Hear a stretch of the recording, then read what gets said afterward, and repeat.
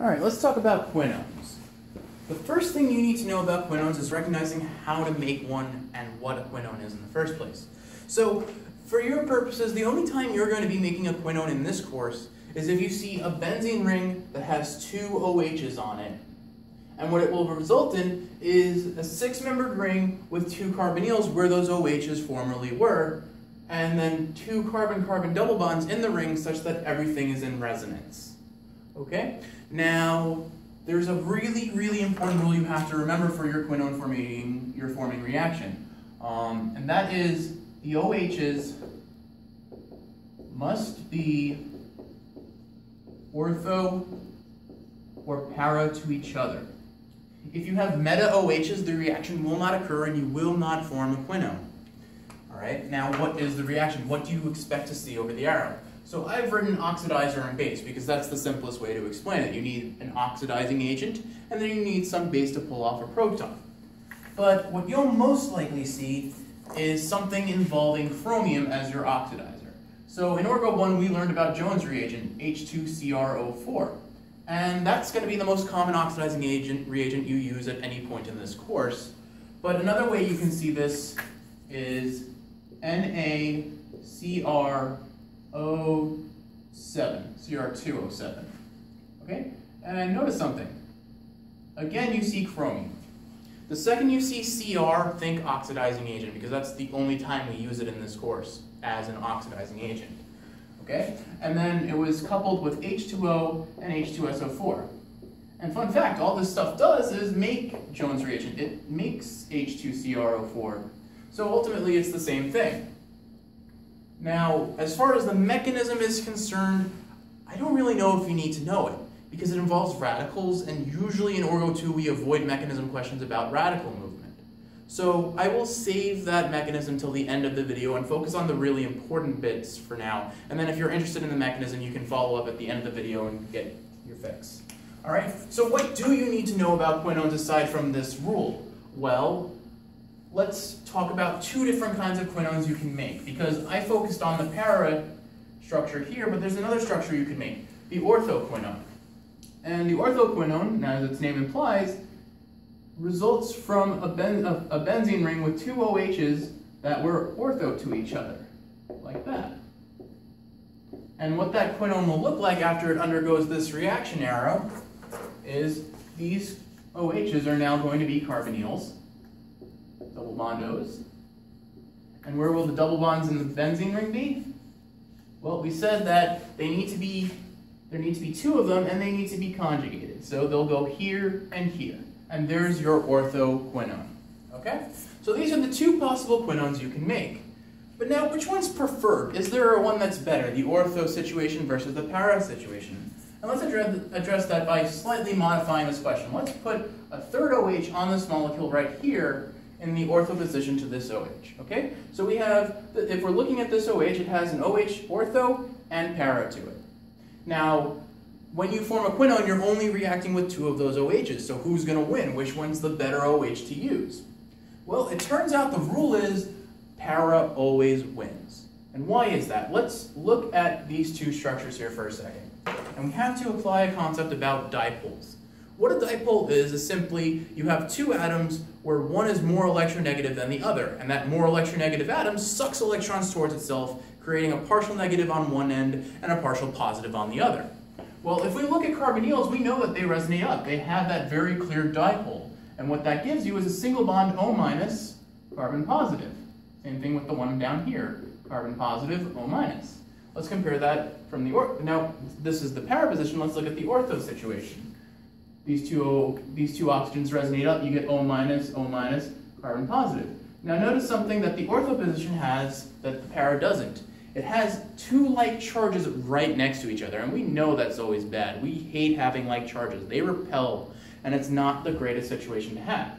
So ultimately what that means for you is if you have the option of making a paraquinone or an orthoquinone, the paraquinone is always more favored and faster to form.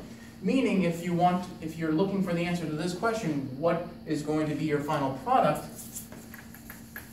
it's going to be the one where your quinone forms in the para positions like that. And then this OH remains exactly the same. It had no involvement in the reaction whatsoever. Okay? Now let's apply one other thought. Or, actually, honestly, that's really all you need to know for quinones. Remember that it can only form in the para or ortho position, so the meta, if you ever see two meta OHs with this reaction, the reactant will be the same as the product. No reaction will occur.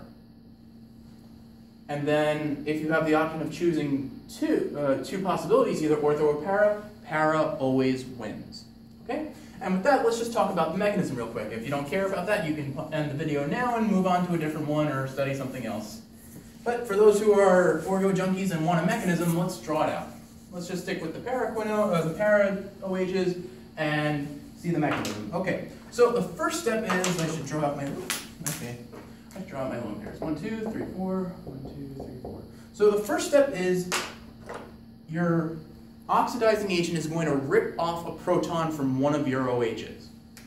So let's say it's the top one. Now, notice what I'm doing here. I am drawing a fishhook arrow, not the usual double-headed arrow that we see for most of our mechanisms. Like I said before, this reaction involves radicals. And so it's not two electrons being pulled off, it's a single electron that's getting pulled off by this oxidizing agent, by the chromium. And what you'll end up getting now is an oxygen with one unpaired electron, one lone pair, and then the rest of the molecule is unchanged.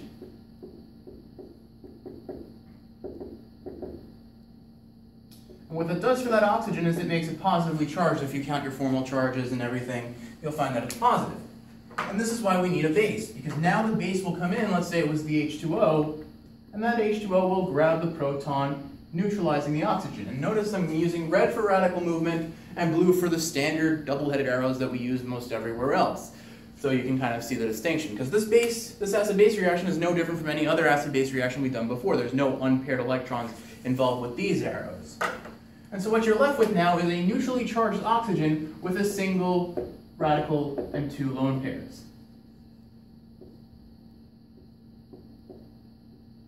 The other OH is untouched.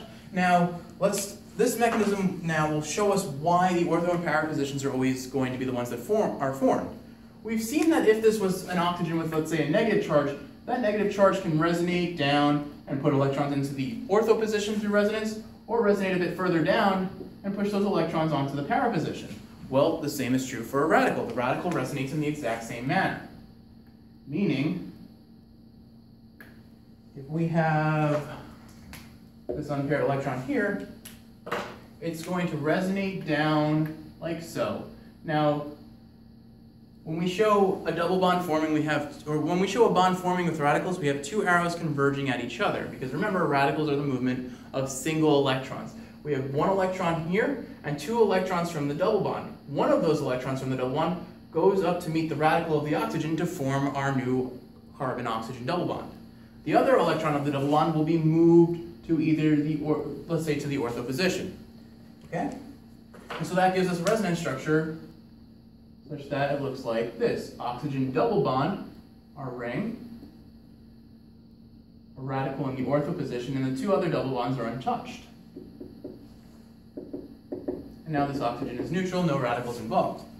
That radical can resonate one more time down into the para position. So two converging fishhooks to show a double bond's forming there, and the last fishhook going to the para position to show where the radical will end up at the end.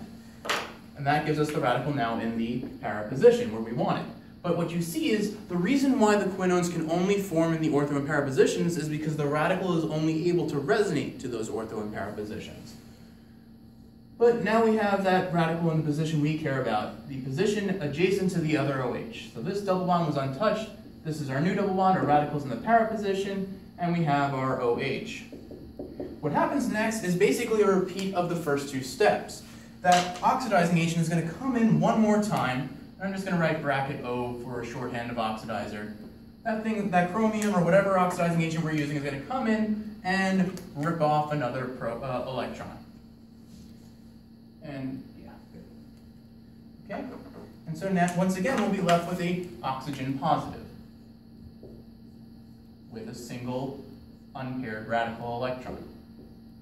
Not counting the radical that's already in the para position, now we have two radicals. we're counting that radical. We have 2 radicals now. Now what's going to happen is one more time, your base will come in, pull off that proton, neutralize the oxygen whose charge I forgot to draw. This oxygen was positive. And now we're going to have 2 radicals right next to each other such that it looks like